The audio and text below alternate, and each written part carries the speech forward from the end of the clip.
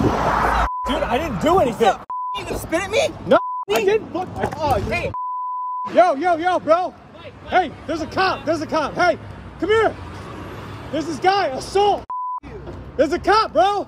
If you really enjoy scary-looking dudes in Nissan Altimas threatening me, don't forget to subscribe. Well, I can't guarantee more of that. Maybe next time it's like an old lady driving a Camry. But if you want me scared of strangers, keep coming back. Making this video today for Bike Legal. Bike Legal is a bicycle accident attorney, and they want you to know about a new law passed in California that went into effect January 1st, which this guy doesn't know about, and I would have told him, except he just didn't seem like he was in the mood.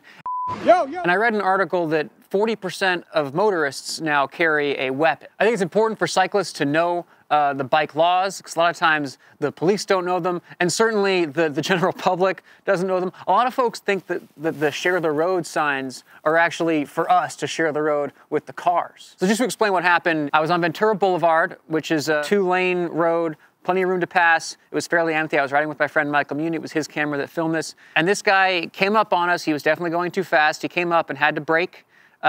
And instead of just steering the car around us where he had ample room and there were no cars, he honked. You know, I don't do the middle finger anymore. I don't like to start stuff. Some people get very triggered by that.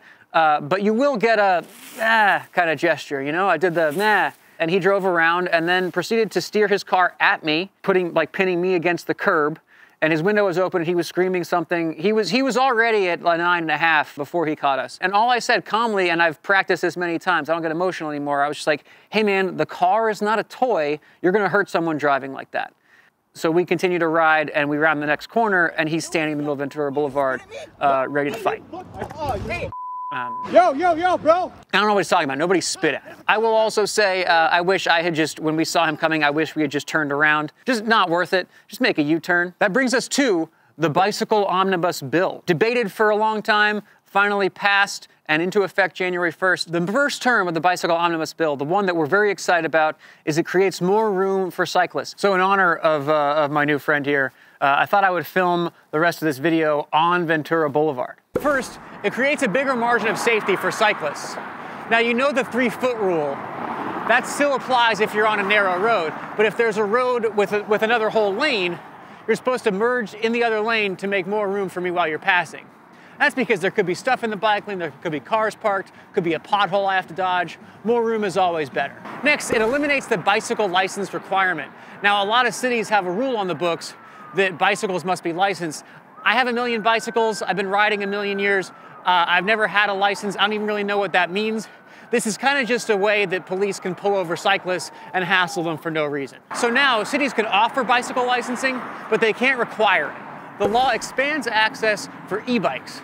Now, e-bikes are like a weird, complicated thing now because no one really knows what an e-bike is. I'll get emails as an influencer saying, hey, will you promote our new e-bike? It has 14 inches of shock and it goes up to 45 miles an hour. And I'm like, no, I won't endorse that and you should be arrested and that's not a bicycle. But they're figuring it out. So the Class 1 and the Class 2 e-bikes are now, these are the ones that they're speed restricted. They're perfectly safe. That's what I've got here on my state. Those bikes you can now ride on the beach pass, on the rails pass, the regular bike pass are all allowed on e-bikes. Certain cities, you can still make their rules on hiking trails, horse trails, stuff like that, so that you're not kind of like ripping your fast downhill mountain bike up and around kids on their field trips on the hiking trail. Next, it makes the pedestrian walk signals apply to bikes too. Now, what goes on in major cities now is they do a new thing where the pedestrian cross signal goes before the green light at a lot of intersections. Now, what that does is that gives pedestrians a chance to enter the intersection before cars think that they can make a right turn and slam into you. Bikes are in this weird gray area where, you know, for me, I'm a vehicle. I can go 20, 30 miles an hour if I try hard. But, you know, a kid riding to school should probably really be more on the sidewalk and treated more like a pedestrian. So this sort of covers that. For the kid, it lets them enter the intersection and cross as if someone on foot. For me, I get to claim my lane, so I'm not kind of racing your Corvette for that limited space in the road. Now, the crosswalk rule doesn't go into effect until January 1st, 2024. So if you have a bike accident, call Bike Legal. And if you have any other kinds of problems, you take it up with these guys. Big thanks to Bike Legal for helping me unpack this. If you ever need representation for bicycle accidents, check out Bike Legal. They have people in California, Oregon, Nevada, Iowa, Idaho, New York, New Jersey. Did I get all the states? Hang on. Damn it, I forgot Utah. They do Utah. They have Utah. Thanks. See ya.